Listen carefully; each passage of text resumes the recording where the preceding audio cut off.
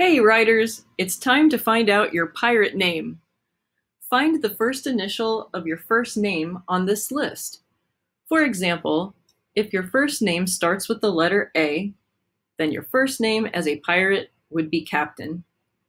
Or if your first name starts with the letter L, then your new first name would be Stinky. Sorry about that. My first name is Ronnie, which starts with the letter R, so my first name as a pirate would be Crimson, which is a deep red color.